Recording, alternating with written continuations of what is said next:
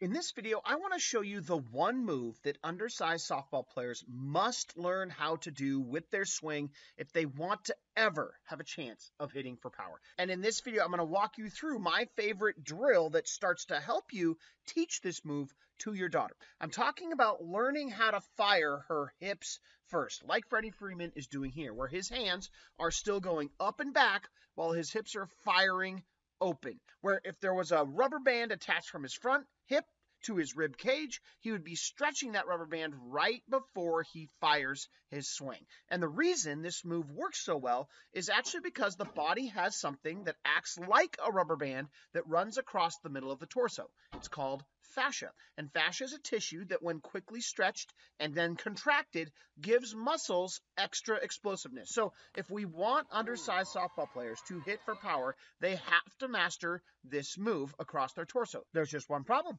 Trying to tell a kid how to fire their hips is like trying to explain to someone what chocolate ice cream tastes like who's never had chocolate ice cream. It'd be pretty hard to do, right?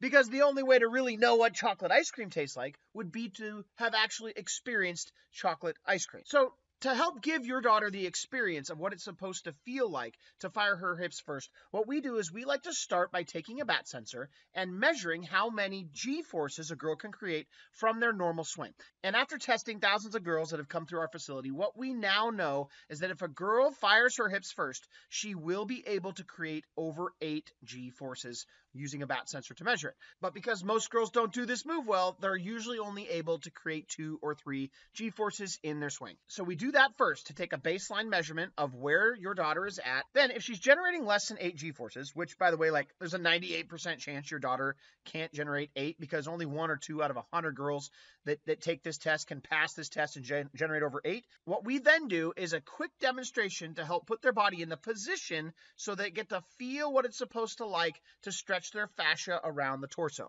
Here's an example of how we do that. So here's the first thing that I'd recommend that you do if they're not getting above 8. We hand the kid the bat, and we're going to ask them to stride out and stop before they start to move their hands. So go ahead, stride and stop. Okay.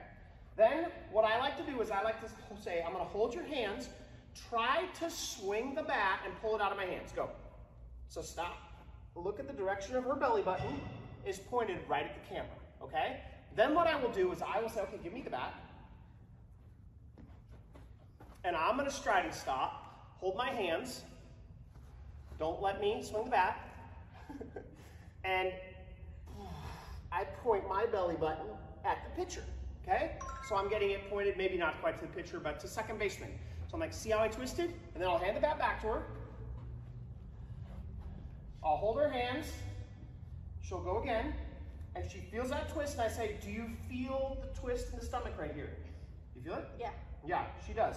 Also, some kids, when they do this, they'll pull up. Make sure that you ask them to keep their nose above the white line in front of their toes.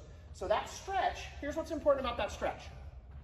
We're supposed to feel that stretch right at the top where our hands are coming up, and our hands are supposed to be coming up as our belt is opening while the hands are coming up, and that creates that stretch. So after we've shown girls what stretching their torso in the swing is supposed to feel like, we like to put them in a drill called Big Poppy, where we'll actually be measuring how fast they fire their hips with a bat sensor. The faster they fire their hips, the more G-forces they'll create. And we do this a little bit differently than most people. What we like to do is put the athlete in the completely opposite position that we eventually want them to be in, where their chest is pointing towards the pitcher and their belt buckle is pointing towards the catcher. And we do this because from this position, the athlete knows without a shadow of a doubt, no matter how good or bad of a coach you are, without having to tell them anything, that if they want to hit the ball, they will need to pull their hands backwards while their hips are going forwards. And when we force the athlete's upper body to have to go backwards and their lower body to have to go forwards, we force the athlete to get into that position where their torso is stretched. And full speed, this drill looks like this.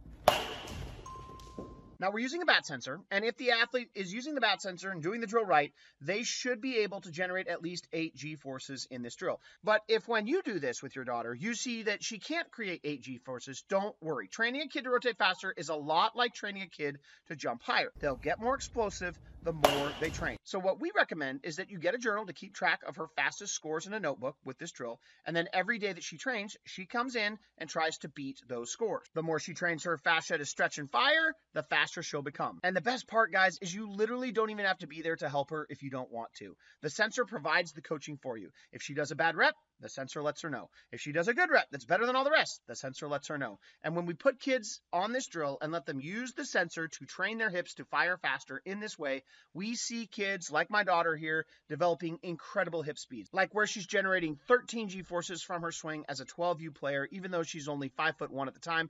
And that's one of the big reasons she started to hit home runs at the age of 12 out to the opposite field, because we trained her how to increase her hip speeds. Now, obviously, this isn't the only part of the swing a kid needs to get good at. There are lots of other what we call power leaks that undersized girls have in their swing that can be fixed by knowing how to correctly coach them with a bat sensor. And if you found this video helpful on how to use a bat sensor to coach your daughter to fire her hips better, and would like all of our other trainings on how to use a sensor to fix the other power leaks that undersized girls have in their swings, we've actually put together a masterclass on how to train for power with a bat sensor that we would like to send you for free if you click the link below and simply buy a bat sensor from us. Now, you could go buy this bat sensor from Amazon or anywhere else. They all charge $150, but when you get it from us, you get our step-by-step 8-week program that your daughter can follow that shows them how to properly be coached while using a bat sensor to specifically target power links in undersized girls' swings. That when girls go on this program, takes them from a girl like mine who could only swing the bat 53 miles an hour to a girl who 8 weeks later started swinging the bat over 60 miles an hour as a 12-year-old, which allowed her to start hitting home runs even though she was the second smallest girl on the team.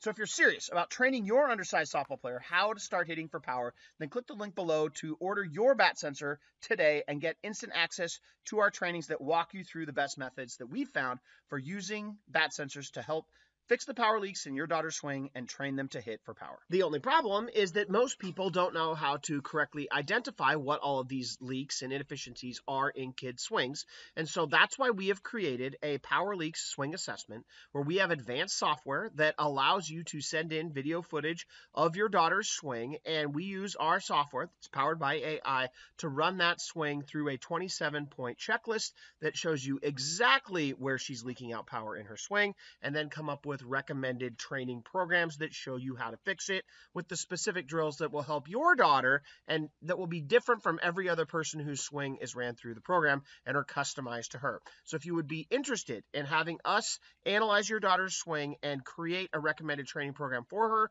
with more drills that target the rest of the inefficiencies in her swing, click the link below and check out our swing assessment program where you can get that done today.